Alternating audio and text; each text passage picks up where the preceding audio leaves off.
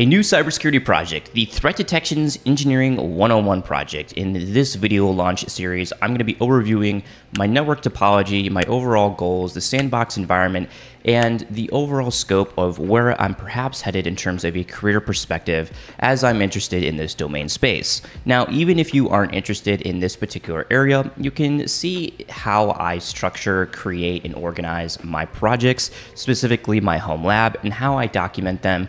As this is just a way of showing what you've done, perhaps. I recognize that some of this, what I'm about to show you, is like really formal and almost a little bit overdone, but the overall kind of way I structure my cybersecurity projects is a means of kind of building out a portfolio, something that I can point to if I'm in an interview, or perhaps even just sharing the knowledge forward to the InfoSec community. I am using GitHub as my means of documenting and creating this project. You can use anything you want, and I chose GitHub for this specific project. So the link will be in the description below, and like I said, it's a little bit overdone. I have a logo here. I have, like an overview page of what I'm doing. And I realize that some of this is just for the YouTube, but really I want to show you or showcase what I'm doing. So what even is threat detection engineering?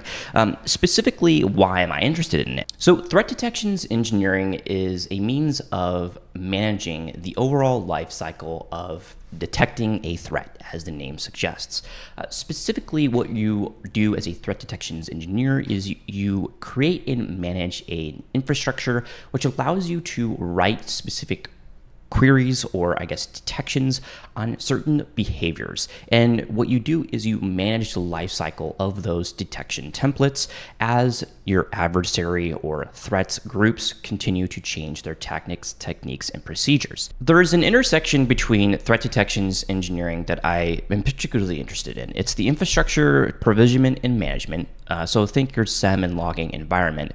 And then you also have the engineering or analyst type perspective, where you deploy vulnerable environments where you can create specific detections, and based off of those templates that you're creating, you define the logic with how you are going to detect those threats. So this is an interesting space to me specifically right now, because it kind of intersects various different skills that I've learned in my past or my career right now, and it's just something that keeps things interesting. You're welcome to read this wiki space here on GitHub for learning more about detections engineering. Specifically, I'm going to overview the network topology and kind of showcase you my thought process of how I'm doing this. Recognizing that this network topology is a bit busy, I'm going to focus on particular sections here to break down the project scope. So as you can see in the center, it starts out with these three logos here, and these three logos represent the ELK stack, the Elasticsearch, Logstash, and Kibana dashboard. So this is going to act as my centralized SIEM, System Information Event Management System, where I'm going to collect all of my logs and aggregate my logs, transform the logs into the ELK stack. And specifically, I'm going to have this ELK stack deployed as a web server hosted on this particular domain name. So you can actually go right now and look up this domain name, and you will get a login page for the ELK stack here. And I'm using an Ubuntu VPS server that's publicly routable to access this. So this is going to be my centralized point of view. This is where I'm going to collect all of the logs, write out my alerts, get alerted. This particular set of technology is going to act as my centralized area or point of access. This is where I'm going to interface and access my lab environment, and it's going to collect, like I said, all of those logs. So based off of the threat intelligence or logs coming into my ELK stack, you can create and write certain or custom detections, as well as deploy managed or third-party detections. And how this all works is through a centralized place of GitHub. So you can use any type of Git infrastructure. I'm just using GitHub as it's free. And basically what I'm going to be doing is, as threat intelligence, and I'm using threat intelligence in a kind of a generalized way, but as logs come into your ELK stack or the SIEM, I can write out specific rules or detection logic, and I can deploy that detection logic out onto a GitHub, which is going to manage the lifecycle of those detections. And based off of those detections, they'll go to GitHub Actions, which will automatically be deployed. So these templates will be deployed out onto Elasticsearch. where Elasticsearch will be able to go through, collect the logs, see if there's any specific logs that match those detections, and based off of that, it's going to alert me maybe through an email, or it can be through a Kibana dedicated dashboard panel. So this may seem a bit confusing, as I'm probably not describing this very well here, but basically, as I write out those detections, those logic template files, I have to have a means of storing them, managing the overall life cycles of those detections as those TTPs change, as threat actors change their behavior, and I can manage this all through the GitHub ecosystem. Now you're going to see on the very right here, we have AI. Of course you have to have AI nowadays, but this is going to be my detections as code AI refinement incubator.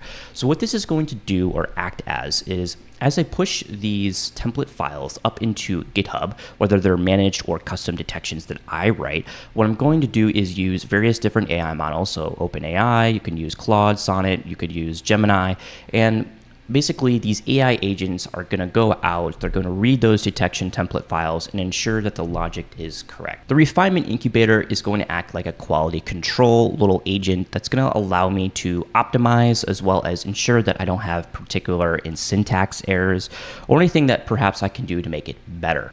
So I have all of my logging infrastructure, I have my detection management templates here, I have that whole entire lifecycle process, but the question is, how do you actually get or simulate threat detection or adversary behavior? I'm going to be employing two specific areas or technologies to gather that threat intelligence or simulate adversary behavior. And that starts out with this isolated detections generator. So this is going to be a self-hosted Windows virtual machine. And there's going to be a technology called Red Canary Atomic Red Team. This is an open source adversarial framework which simulates various types of adversary TTPs. And it's all mapped to the MITRE ATT&CK framework. So what Atomic Red Team will allow me to do is simulate some various types of behavior, such as downloading a malicious file, contacting a C2 server, moving laterally, privilege escalations. There's a lot of different areas that you can use in Atomic Red Team. And basically, I'm going to have this running in an isolated Windows VM. So this is going to be basically simulating an enterprise workstation.